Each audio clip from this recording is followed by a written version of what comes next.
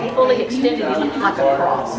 Oh, okay. Now, Lila, I missed the beginning of what happened to him. No? You mean how he was found? Yes. Yeah. No, he was kept as a pet. Oh, as a pet. Oh. Out of the nest. Wow. Giving you a lot of jewelry lately. I'm sorry. Hi, Igor. Now, I'm surprised somebody would even entertain keeping a... Well, I'm not sure if they knew what they had when they found them. They're downy and white, just okay. like really? Is. Yeah. Oh. And I don't know if they thought maybe they found a hawk. Oh, okay. Or they even thought vultures aren't protected. It was one of the two. Sure. Vultures are protected, just like all these other birds are. Okay. And so they got caught with them, and they were fined $5,000. Wow.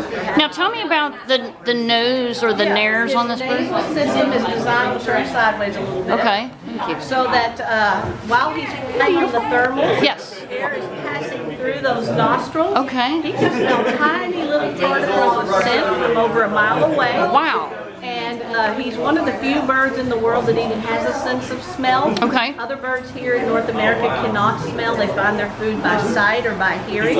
So he's the only one in North America that will use that special way of smelling. Okay.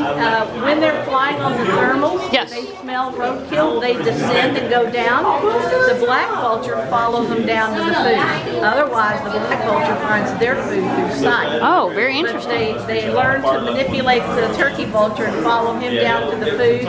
Once on the ground, even though the black vulture is smaller, it's more aggressive. Okay. And they scare the turkey vulture off from the food. Oh, wow. And how far away can they smell the food? Over a mile away.